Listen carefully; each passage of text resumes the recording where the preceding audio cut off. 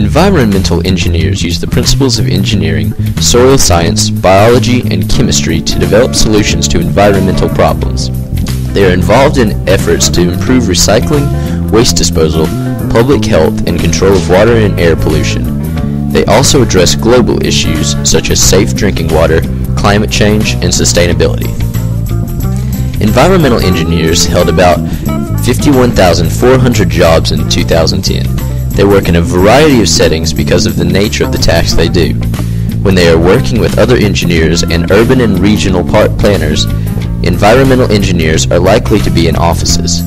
When they are working with business people and lawyers, they are likely to be at seminars where they present information and answer questions. And when they work with hazardous waste technicians and environmental scientists, they work at specific sites outdoors.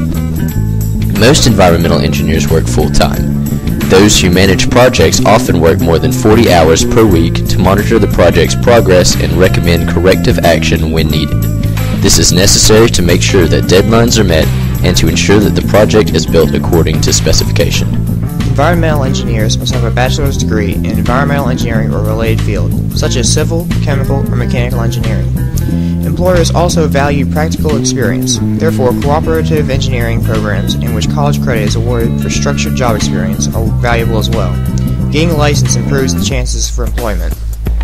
The median annual wage of environmental engineers was $78,740 in May 2010. The median wage is the wage at which half the workers in an occupation earn more than that amount and half earn less. The lowest 10% earn less than $48,980, and the top 10% earn more than $119,060.